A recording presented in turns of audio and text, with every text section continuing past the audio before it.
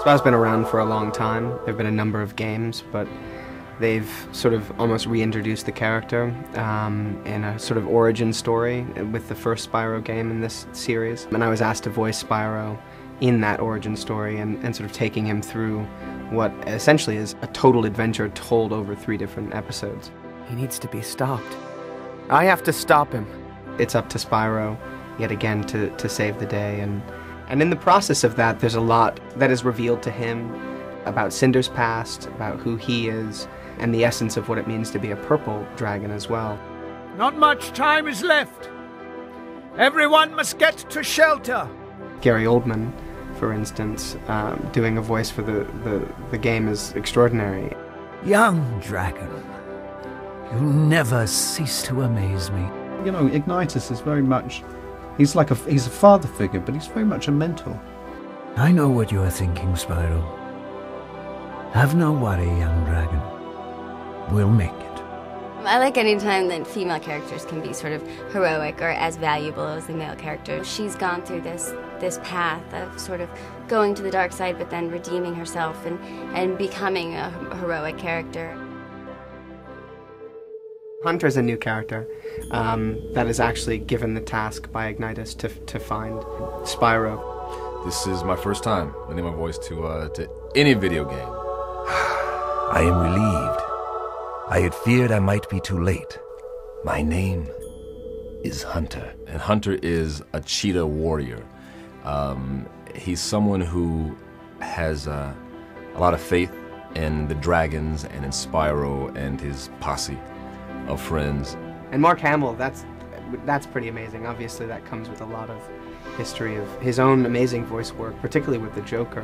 You've been told that I was the first of our kind, but I assure you, there have been many. And Wayne Brady is amazing as well. Wonderful comedian. No big deal, risking our lives, saving people, dodging danger, taking it to the man. It's an occupation. So the whole thing's about me. It really shouldn't even be The Legend of Spyro. It should be The Legend of Sparks. Spyro's in it. I mean, in terms of gameplay, it's a lot more advanced. Cinder, she has become your friend. Don't listen to him, Spyro. Don't listen to anything he says. But initially, she was your great adversary. She was the villain. And now she is your pal, essentially. So she plays with you, and there's actually the ability to play 2-player co-op with this game, which I think is really fantastic. The fact that you can fly around in these fully 3D environments is pretty amazing. I love the fact that in this version, you can fly as whenever you want to. In the other ones, you could glide, but in this one, you just fly and scorch. Fly and scorch. Just for no reason. You can fly, and then you scorch. Before, you'd have to hop, scorch as you get down. And he's a little bit more mature than before, a little bit more grown up.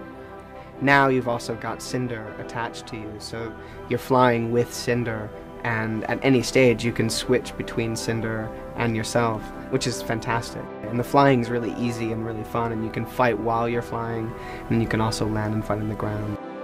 And the environments as well are built around that to look so beautiful and fully developed 3D environments that are much more rich graphically. It's nice to see something that is just like a great game for families to play. It's expanded creatively, it's expanded with the technology, so all around it's going to be a better, stronger game.